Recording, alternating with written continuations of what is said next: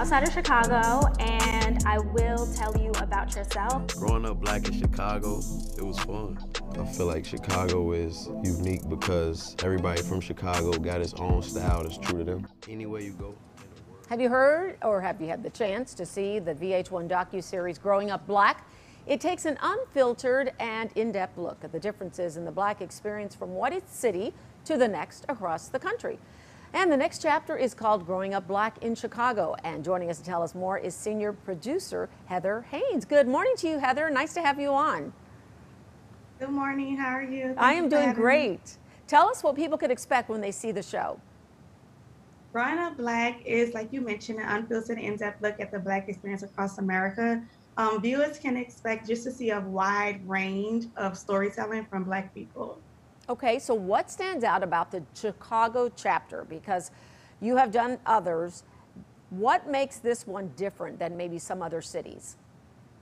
Chicago is unique. I mean, every single city that I've been to is unique, but Chicago, we have G Herbo, we have Che Rhinefest, Jason Buckner, BJ the Chicago Kid. So I think this one will really hit home with natives of Chicago because of the influential people that we have featured amongst this cast. And they touch upon from everything from gang violence, gun violence, to music, to culture. Okay, let's talk about that, because what are some of the things that you think that we'll see, because it is unfiltered, that might be surprising to people or shocking or heartfelt?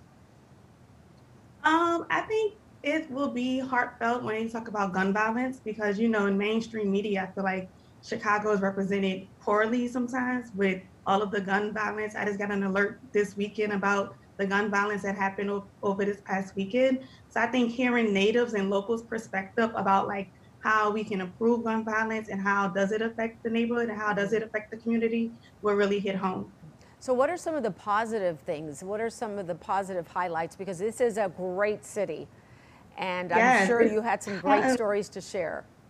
Absolutely. It's tons of positive highlights, even from Black entrepreneurship. That's a main theme throughout this episode and throughout all of the episodes, about ownership and staying in your community and still being able to find success within your own neighborhood. So how many parts in this series are about Chicago, and what do you want people to walk away with?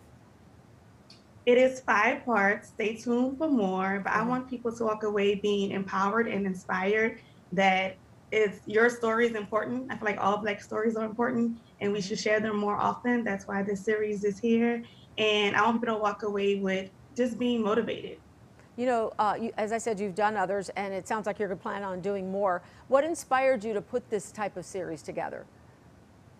I was just really jaded with what I was seeing on mainstream media. This series was ideated and conceptualized during the height of the Black Lives Matter movement, when there was a lot of Black trauma on television. So this series, I wanted to be a breath of fresh air to show the wide range and the complexities of the Black story. I love it. Well, you are a breath of fresh air, Heather Haynes. How can people watch? Where should they go? When can they enjoy? Thank you. The Chicago episode premieres today at 4 p.m. EST on VH1's YouTube channel. Very nice. Well, good luck. And I know you've got more in the works, so good luck with everything you're doing. Can't wait to see it. Thank you so much. Have a good night. Thank you. Okay.